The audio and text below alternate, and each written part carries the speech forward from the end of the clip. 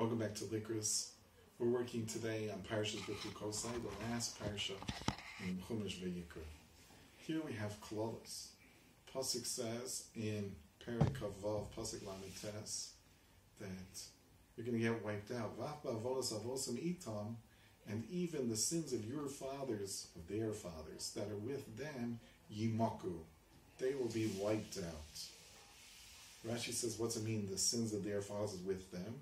When they are acting like their fathers in sin. If your father did a sin, you have no right to sin, just because your father did the sin. If you choose to continue, it's worse.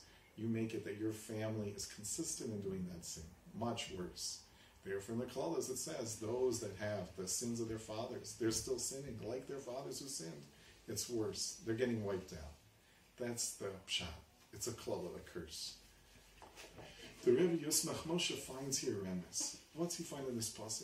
He says, look at the pasuk this way, derech remes, that even if the sins of your fathers are with you, that you're still doing it, like Rashi said, and therefore it's fit for the pasuk to say, Pokei oven avos abanim.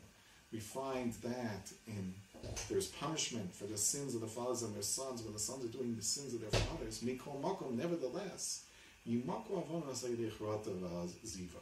Pasuk says, look at it again. Ba'avonos also itam yimaku. It says it's third person.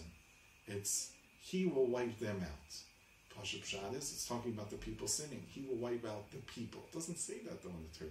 It says he will wipe them out. Hashem is what he's going to do.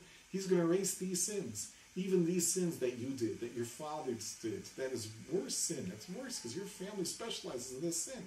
Nevertheless, if you have charata and aziva, if you have regret on the past, and you're willing to give up on sin and start a new way, then yimaku. Hashem's going to wipe out the sins, and your tshuva will be accepted.